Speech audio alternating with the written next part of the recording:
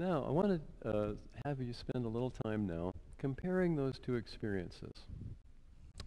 And I'd like you to do it simultaneously. Here's what I mean by that. That you think of the experience of shame, and we'll call the other one not shame, and think of them simultaneously, and tell me how they're different. These are two different memory experiences. One is resourceful, one is very painful. How do they differ structurally? So you don't tell me anything about content, but I want you to tell me, for instance, where they're located in your personal space, whether one is nearer or farther than the other. One might be in color, the other in black and white, that kind of thing. Can you tell me some of those things? When you say structurally, do you mean what the circumstances were surrounding it, or? Not really, no. As you image, you have these memories, right? Okay. They're both memories. As you call up these two memories, and call them up simultaneously, usually they'll be in different locations. Usually one will be farther than the other, and so on. Just tell me any differences. If they're the same in regard to something, then I'm really not interested. I'm interested in the differences between them. Besides the feelings. We know about those already.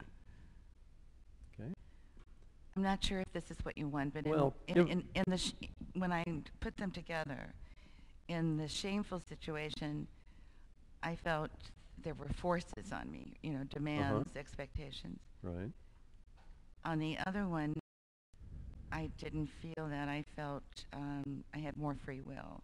Okay, good. Well, that makes sense to me, but it isn't quite what I'm asking. Okay.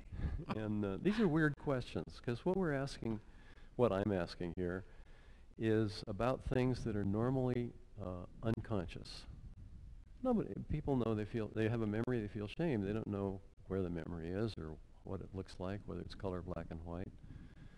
So it's a weird question, and it takes a little getting used to. So, for instance, if you were to locate the two in your personal space, where would shame be and where would not shame be? I don't imagine they'd be right on top of each other, would they? No. Okay. They're far apart. They're far apart. Mm-hmm. Okay. And where are they? Can you gesture? Or well, shame would be right here. Okay, right in front of you? Mm-hmm. Good. That's a good way to feel bad. I'm serious. It really is. And the not shame? It's, like out there. Out there. It's like it almost doesn't matter, huh? Okay, great. So that's one difference. So shame is right here, what, about 8 or 10 inches? Mm-hmm. Something like that? And the other one's how far out to the side? It's just way out there. Way out there. 20 or 30 feet? Yes. And farther? At least. Okay. Mm-hmm. Now, are they, let me just make a little list and you check. Are they both 3D, or is one flat and one 3D? I would say the shame was 3D. Mm-hmm. Shame is 3D, okay. And the other one wouldn't be. And the other one wouldn't be, so it'd be flat? Right. Okay. How about color? I would say the shame would be like a dark red. A dark red, okay. And the other one? Gray. Gray, okay. Great. And how about sound? Do they both have sound? Weird question. Yes, huh? it is. But this is how we do this in our minds. Well, as far as intensity, I would say it was loud. Shame would be loud. Shame is loud, okay. And is there any particular tonal quality to the sound in that? Kind of a moan. Moan, okay. And how about the not shame?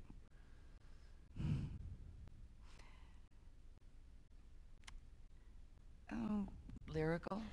Lyrical, okay. Melodic? Melodic. Okay, great. And background. Background, okay. Muzak or something like right. that? Okay. See, we do these great things in our brains, but most people don't take time to really figure out what they're doing inside. And it's really the key to making lots and lots of changes, very, very simply and easily.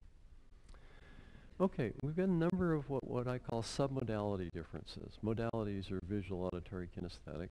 And these are the little pieces inside. So in visual you have 3D and brightness and things like that. Let's try brightness. Are they the same brightness? This one and that one over there? No, the shame would be, have more intensity in the light. Okay. More bright. More bright. Yeah. Okay, great.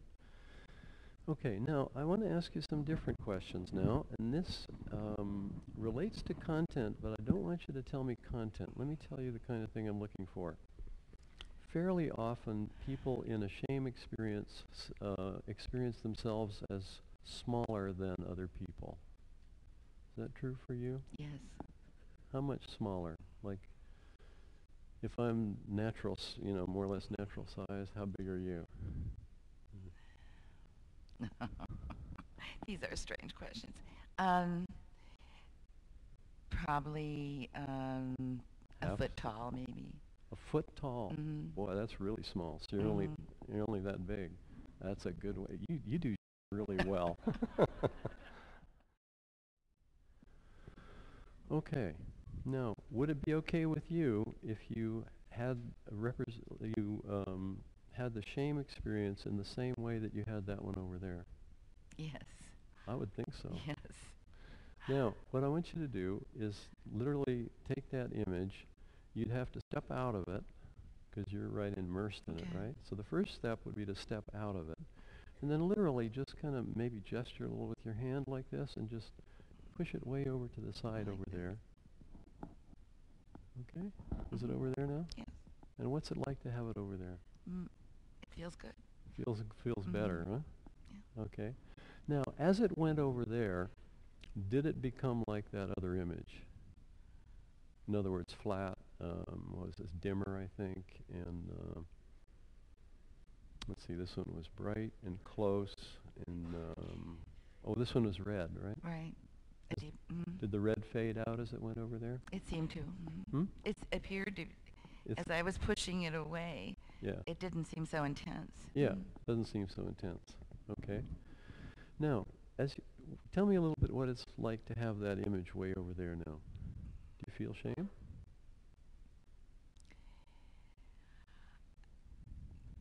I just don't feel, like smothered by it. Okay.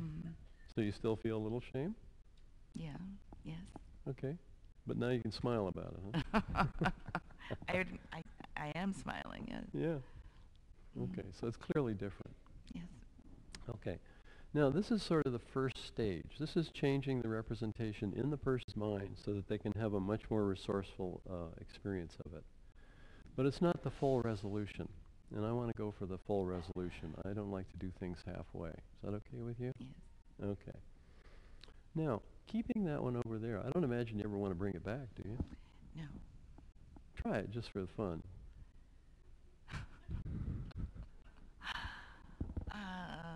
No, I don't think so. Okay. Great. Okay. I'm doing a couple things here. One is I want to give her more flexibility in using her mind. One is I want to offer her the opportunity.